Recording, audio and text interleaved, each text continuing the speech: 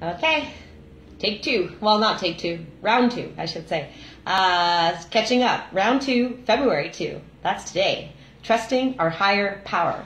Reading The Language of Letting Go by Melody Beattie. Me, Lisa T. Holy, I did that all backwards. Hi, everybody. It's me, Lisa T. Coming at you with some positive energy. Reading The Language of Letting Go by Melody Beattie. February 2nd. Trusting our higher power. Woo! Trusting our higher power. Made a decision to turn our will and our lives over to the care of God as we understood. And this is step 3 of Al-Anon, step 3 of Al-Anon, or step 3 of any 12-step recovery program. Made a decision to turn our will and our lives over to the care of God as we understood. What does that mean? For me, what it means is I want something to look a certain way. I want something to turn out this way. I want a certain outcome. I want to control things in the past. And as I practice this step, I turn my will over and I let things unfold as they may. And I don't regret things, and I don't try and control it, and I don't try to make something happen. I let it all unfold. And I just do the next right thing for myself. Or do the next inspired action that comes to me because I'm trusting in a higher power outside of myself. Okay, so we make a decision to turn our will and our lives over to the care of God as we understood Him. Meaning we trust that whatever happens is happening for good reasons as well. That's what it also means to me. It can mean many things, and it can mean anything for whatever it means for you. Okay. So much talk about a higher power, God, as we understand God. So much joy as we come to understand Him. Spirituality and spiritual growth are the foundations of change. So if you want to change, we got to have some spirituality and spiritual growth. If we want to change, do you want to change? Do you want to be better? Do you see where you get hiccups in life? Do you see where you stumble? Do you see where you trip over your own feet? Do you see where you get in your own way? Well, then welcome to a spiritual journey where you can create change. Okay? Recovery from codependency is not a do-it-yourself task, just like the last reading. We don't do these things alone. You're not alone. You're not alone. You're not alone. Reach out for help. That's why we're all here for each other. That's why we have a phone. That's why we have the ability to talk. And I definitely need that, because my mind will create a perspective. My mind has a belief system, so I need others to help me see things in a new light. Did you ever have a conversation with someone when you're struggling and you're like, oh my God, I never saw it that way, right? So you didn't have the ability. Someone else brought something and you were like, oh yeah, wow, I didn't have the ability to look at it that way. So we need others in our lives to help us clear our perspective. Okay, recovery from codependency is not a do-it-yourself task. Is God a relentless task maker? A hard-hearted, shaming wizard with tricks up his sleeve?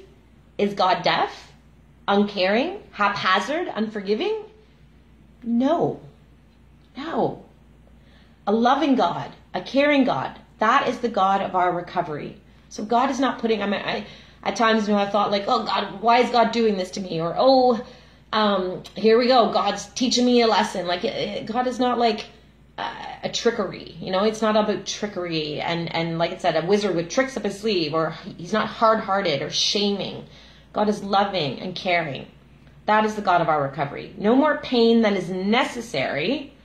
Pain is the touchstone, though, of recovery. It's not until we're like on our knees, like in fetal position, like internally or actually physically, where we're like, okay, I will not spend another second of another minute of another day living like this. Something's got to get, I give up. I surrender. That's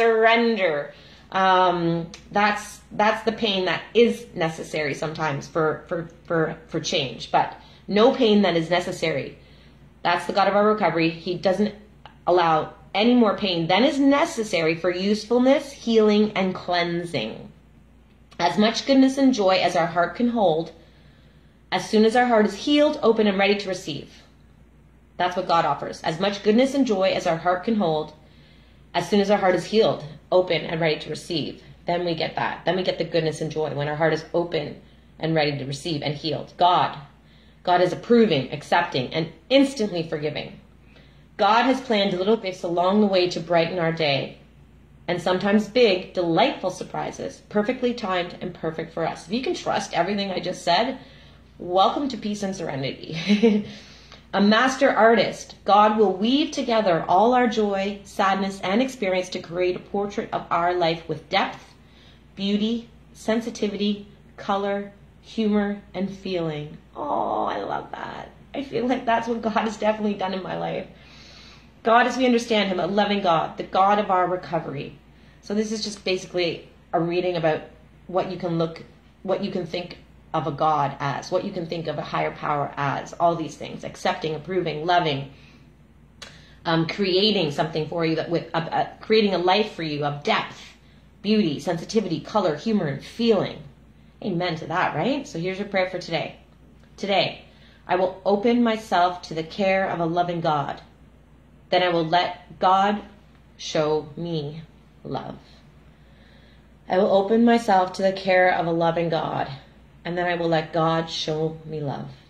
Frickin' men. Thanks for watching. Have an amazing day.